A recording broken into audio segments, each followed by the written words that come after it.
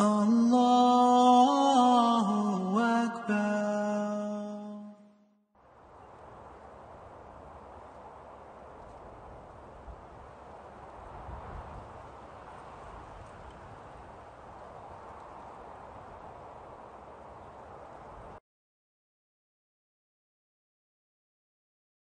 Alhamdulillahi Rabbil Alameen wa salatu wa salam wa Sayyidina Muhammad wa ala alihi wa sahbihi ajma'in wa man istana bi sunnatihi bi ihsan li yawmiddin. Alhamdulillahi alladhi hadani li hadha wa ma kunna linahtadi lawla an hadana Allah.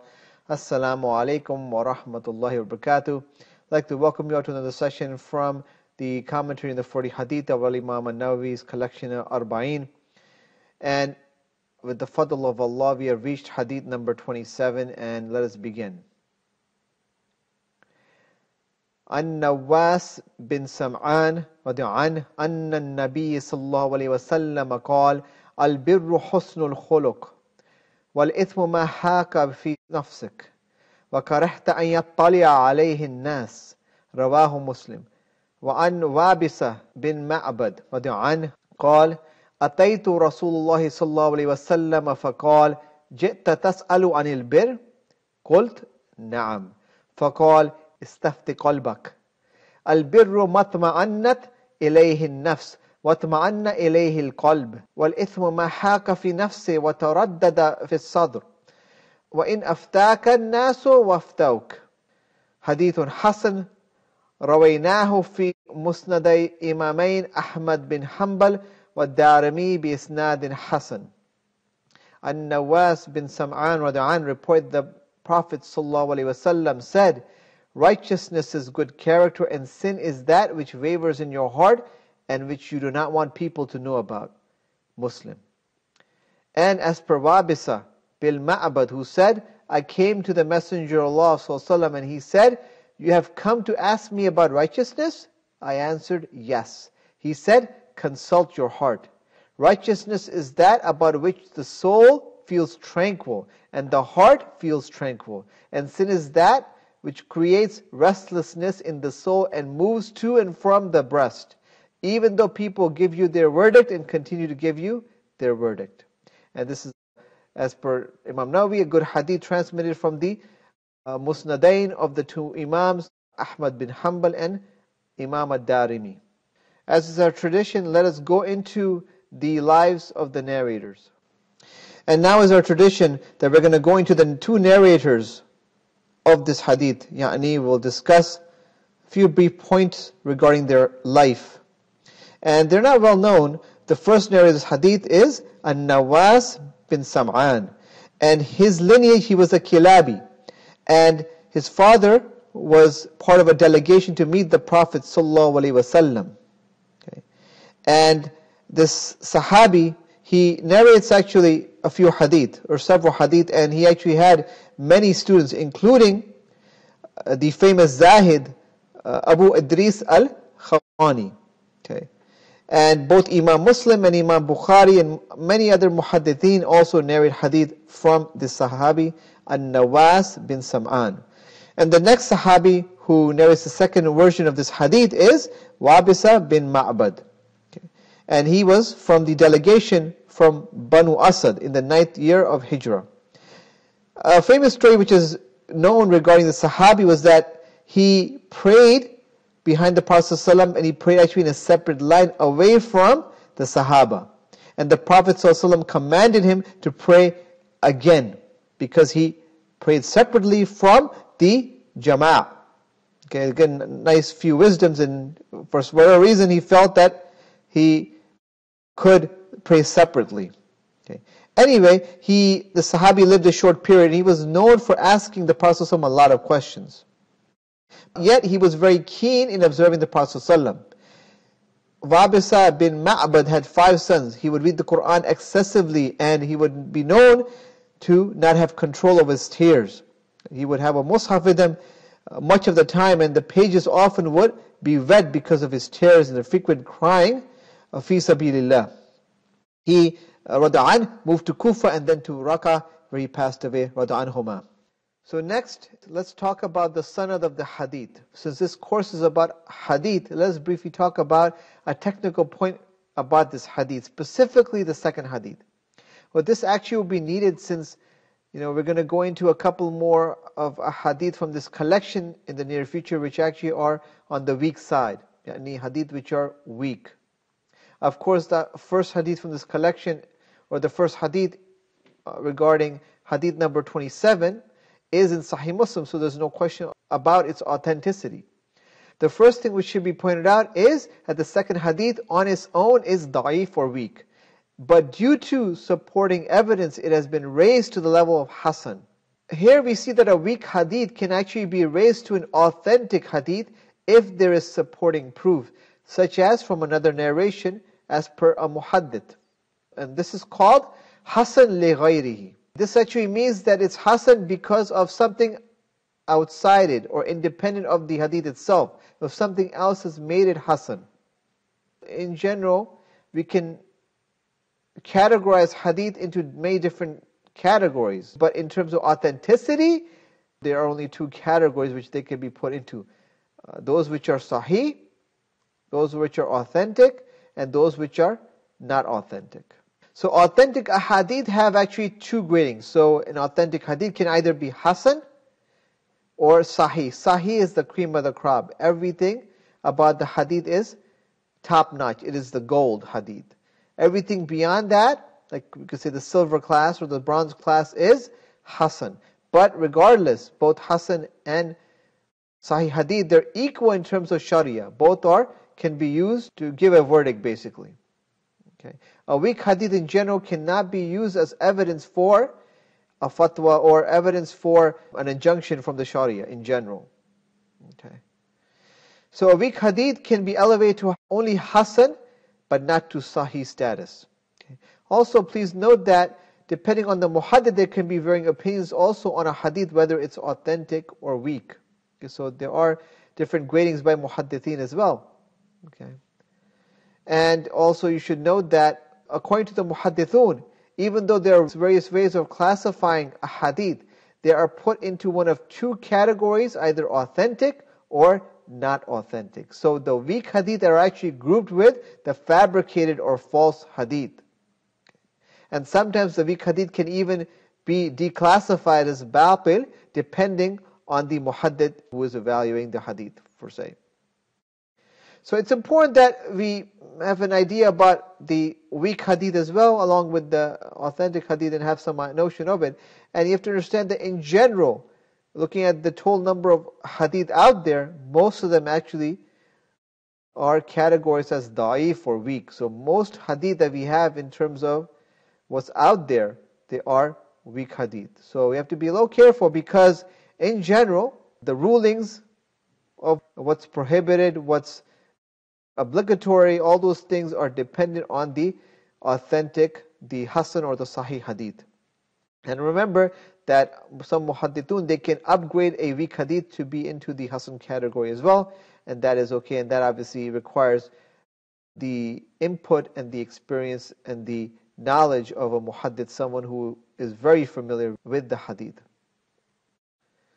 So going forward, okay. So the Prophet ﷺ says, Al-birru husnul khuluq in the first hadith. And regarding bir, he also says, Al-birru matma'annat ilayhi nafs, watma'anna ilayhi al-qalb. Okay, so these two hadith state the meaning of righteousness and also of ithm or sin. So looking at and explaining the shara of this hadith, recall that this hadith regarding al-bir was also used in the discussion where the Prophet ﷺ said in hadith number 12, Da' ma yuribuk ila ma la yuribuk. Leave that which you have doubt about to that which you do not have doubt about. So doubt is an important part also regarding the meaning of this hadith. Okay. And Imam Ibn Rajab rahimahullah states that the term bir, the word bir in this hadith, is actually used in two different aspects. Number one, all acts of good deeds and worshipping Allah Azza wa Jal. Okay, number one. And remember our discussion, recall the discussion of the vertical relationship and the horizontal relationship.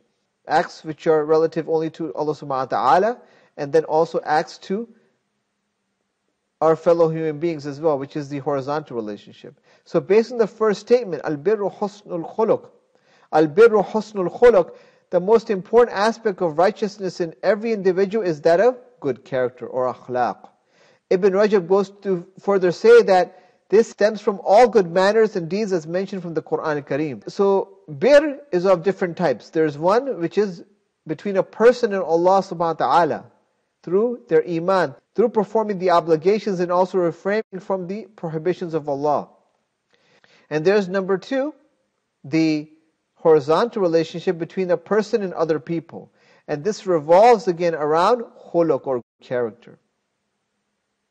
Okay. So you have the vertical relationship between a person and Allah, the righteousness of this person in terms of his ibadat. And also we have a person who establishes and fulfills the horizontal relationship, hukukul ibad. He fulfills that by husnul khuluq, excellent character. Okay. And khuluq, good character, can also be subdivided as well into three categories, which are number one, khuluq with Allah subhanahu wa ta'ala. Okay. Then it's khuluq with others, and also good character with oneself. Well, this shows that a person who doesn't fast or pray cannot be a person who has good khuluq, even if he displays excellent manners with others. Rather, he has to fulfill obligations and refrain from the prohibitions as well as to display character with others. If someone's not fulfilling their obligations or their khuluq with Allah, how can they be considered to have good character? Altogether, you have to be well-rounded. You cannot be deficient in your relationship with Allah subhanahu wa ta'ala at the same time. Cannot have deficiencies in terms of your obligations to your fellow human beings or your brother or sister in Islam.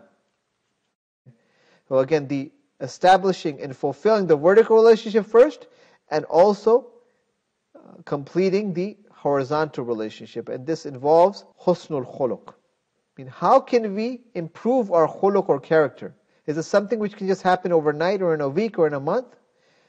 No, it's a long-term effort. And there are four main ways in which we can increase and build good character. And these are long-term efforts.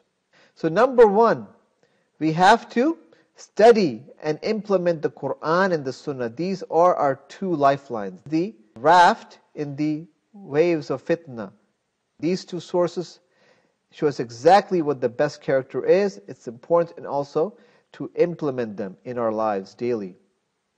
Number two, to be in the company of those with excellent character. Being in the company of excellent people, those with excellent character, it will rub off on us, inshallah. And the most common example of this is being raised in a household where there's good mannerisms taught by our parents, okay, or those around us. So when you're in a household where there's excellent character, it will rub off on you and you will be affected. And this is really so effective, so effective. You wonder how those kids have such good character and they have such a great disposition. It's look at the parents, look at where they're living. Often that's the answer.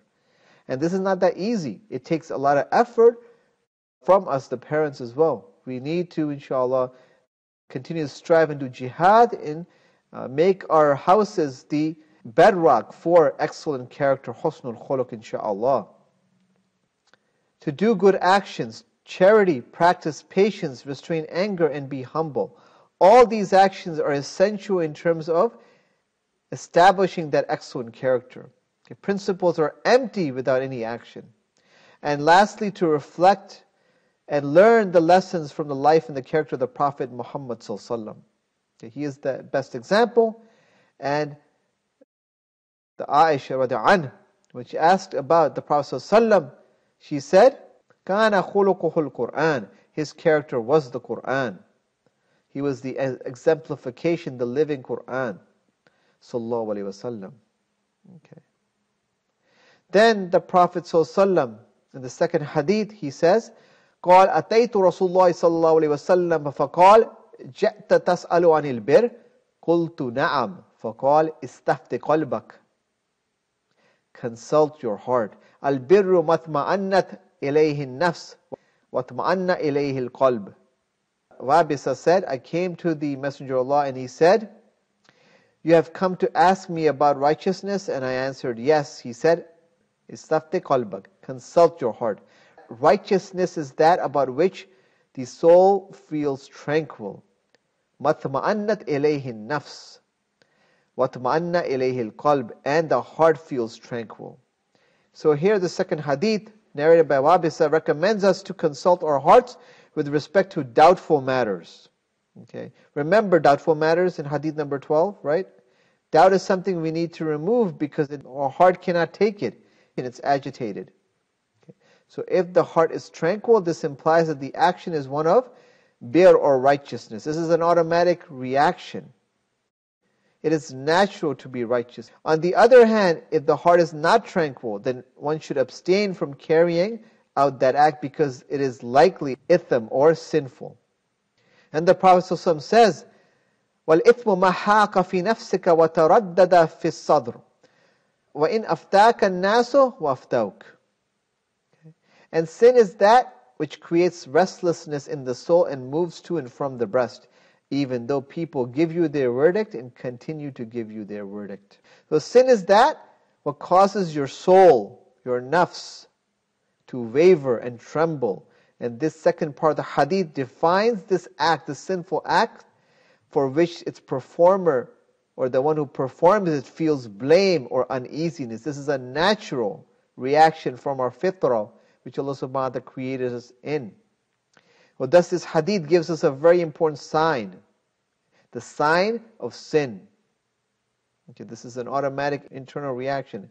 This sign occurs because the person is naturally disposed to favor the good, the truthful actions, those things which are good. And the first sign of sin is internal and occurs deep within the human being when performing it. One may not even note it, but internally there's a reaction which happens. For example, like lying. Why is there the lie detector test, right? Why is there a lie detector test? You may not note it externally that the person is lying, but internally there's a reaction which happens. The lie detector detects that lie, even though the person may be a bad person. Okay, this is evidence that Allah subhanahu wa ta'ala created us in righteousness. We were born telling the truth. We were born doing good deeds. But it is our environment with these changes. It is our parents who may have told us to do evil things, such as, for example, adopt a partner with Allah subhanahu wa ta'ala or be disobedient to Allah subhanahu wa ta'ala. Okay. Furthermore, the second sign is external. The second sign of sinning is external. It is an outward feeling and a reaction of committing the sinful act. So after sin, you often have a feeling of shame, and this is natural as well. So there's an internal reaction and also the external reaction. So it's unnatural for a person to do actions which are evil. So it is your nature to do good deeds, to worship the one and only Allah, to tell the truth. Islam is against that concept that we were born in sin. This is not an Islamic concept. We were born in righteousness. We were born telling the truth. We were born doing tawheed. Okay. So altogether, sin causes the soul to be uneasy and troubled. It becomes unhappy. It becomes worried because of the internal reaction, the internal control system which Allah subhanahu wa ta'ala created us in. So Allah subhanahu wa ta'ala, He created us with the fitrah. And this was discussed in depth in hadith number 4 and also in here and there piecemeal in the different ahadith commentary that we've gone through. Our fitrah is to love the truth, love good and hate falsehood and evil. The mu'minun, the believers with the pure fitrah, are the ones who do not confuse the truth with the falsehood. Okay. And this hadith elaborates on this internal control system which is within us. It is actually composed of several different things which allow it to guide us. And we've talked about these, we're just going to review them. And these include, number 1, the fitrah, okay, which we were created with. And number 2, the realization of tawheed. This is also within our fitrah, to believe in one God without partners. To love Allah subhanahu wa ta'ala, to seek His help when we're in need, to have tawakkul, to also seek His mercy. Number 3, to adhere to the Sharia. Remember, the Sharia has evolved from the time of Adam alayhi salam until now, into the final solidification of Islam. and completed by the Prophet of Muhammad ﷺ. However, many of the injunctions of Sharia were found in the former books, as we have seen. 10 Commandments, for example. So the Sharia also is part of the internal control system. And number 4, which is very important, is seeking knowledge. Okay, seeking knowledge. And we're going to shortly see how important this is in terms of maintaining the internal control system. And another similar part is tazkiyah and tarbiyah.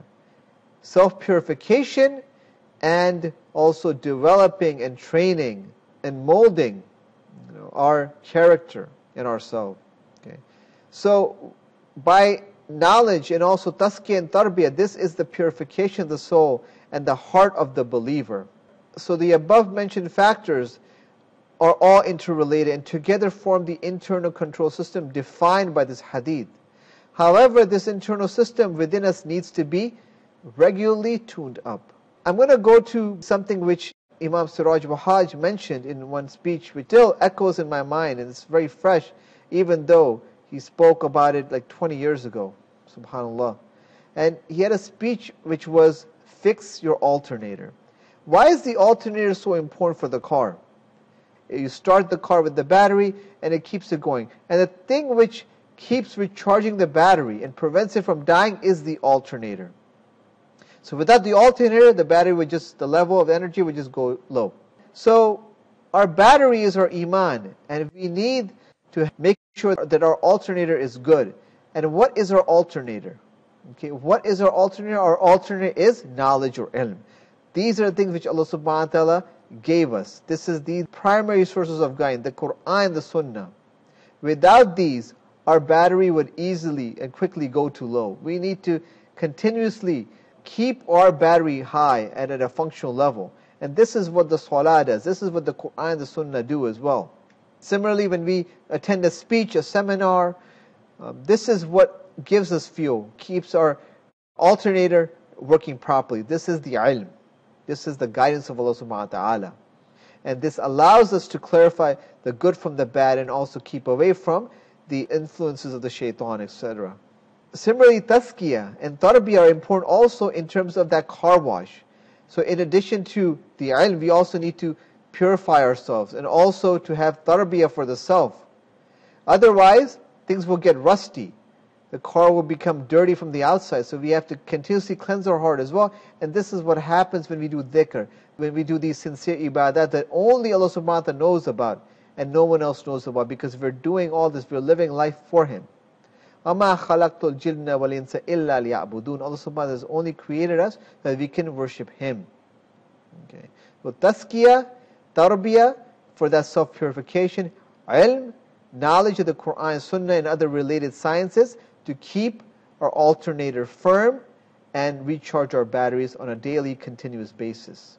So this internal control system is essential for us to make sure that our heart stays fit and that we do not lose the goodness which is within us in terms of our heart. Okay, when the heart becomes corrupted, then everything goes berserk, everything turns upside down. Those people who have corrupted minds or hearts, then they like to sin and they hate to do good deeds. So we need to be aware about our important role in terms of keeping the internal control system operating optimally. Okay, to do the tune-ups that we need to do in ourselves, from ilm, from tazkiyah, from tarbiyah, insha'Allah. We're responsible for that. We're responsible for the maintenance of the nafs, of the qalb, of our minds as well. We should use traditional and also contemporary approaches for tazkiyah and tarbiyah, for our maintenance. And the ulama, the educators, our teachers and du'at also have an important role in that regard. They should not just use the traditional method. They should not just limit themselves to the opinion of a single scholar or a single religious group or school of thought regarding the matters of tazkiyah, purification, or tarbiyah, which is development. Okay. Thus, we need to use the most suitable approach for the challenges of our time, but should still benefit from the traditional approaches as well. Then we have the corruption of the fitrah. So the fitrah is subject to corruption and can be spoiled to the influence of a bad environment. The Prophet ﷺ said, "Ma yuladu," an infant is born according to his nature.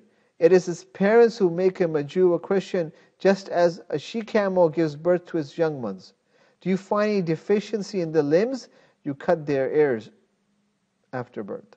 And this is narrated by Abu Huraira in Sahih Muslim. So thus by the environment, especially one's family, has an essential impact on one's fitrah. Most of those that end up Muslim by name were not in a household where their parents taught them the proper Islam. Islam was not a priority. It was just like culture. Not a life and death issue as it is. The prayer was not stressed or made equal to the academic school or work. And when this happens, one's Islam is likely to be subservient. A person can only have one goal in life: strive for the akhirah or the dunya. You can only have one love. Right? It's either for the akhirah or the dunya. So one's fitrah can be influenced to the extent that a person may even start to like the evil and dislike the good. So here the heart becomes diseased and is in a state of dying. Because such a person cannot use his heart in terms of this hadith to guide them in terms of what is good or bad, because their heart is diseased. Okay. So here the fitrah becomes or has become corrupt. May Allah protect us from that. Okay. And so the Prophet ﷺ, he continues in this discussion on sin, and sin is what creates restlessness in the soul and moves to and from the breast, even though people give you their verdict and continue to give you their verdict. So perhaps you may ask a person about a matter and he tells you it's okay, but your heart still wavers and has doubt. So here, if the person you ask is indeed qualified in the deen, like for example, faqih or alim or a mufti, and he brings you the proof from the Quran and Sunnah, then that doubt should be eliminated. However, if you just ask the average Joe or average Abdullah, then this opinion regarding a matter is actually something false, because your heart you're still asking others, because there's something in your heart which is propelling you to, you're not certain, you have doubt. Okay. But another possibility perhaps is that the fatwa that you were given is incorrect, even though it was by a scholar, whether it was related to incorrect ijtihad or faulty knowledge. Then the situation can be there and you can have a resultant restlessness in your nafs. And another situation is that there are legitimate differences of opinion and that you should go with the one that you think is best. And we discussed this at depth as well. So this really is not doubt, it's just an ikhtilafi thing. And here you make your ijtihad in terms of what you think is best, because at the end of the day, it's you who decides what opinion is best.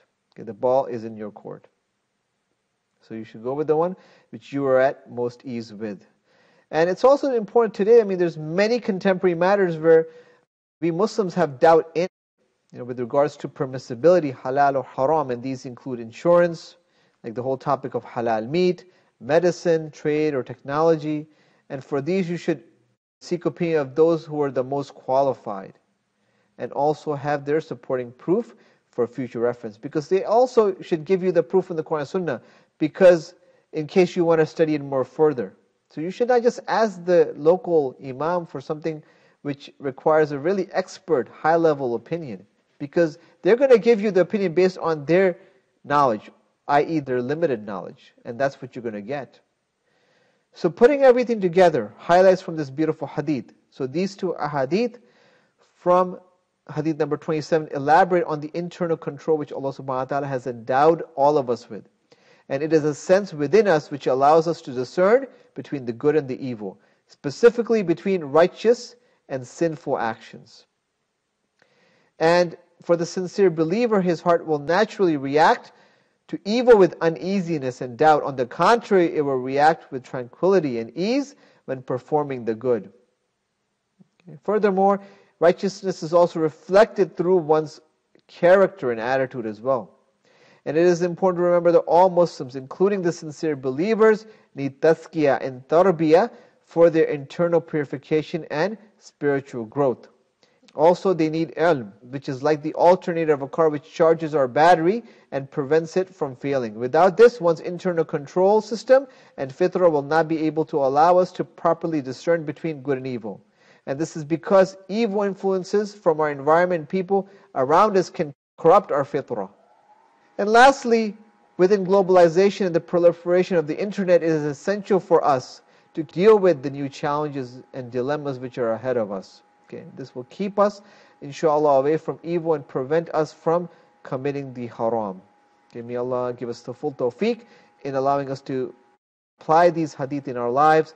سبحانك اللهم وبحمدك ونشهد أن لا إله إلا أنت ونستغفرك ونتوب إليك. السلام عليكم ورحمة الله وبركاته.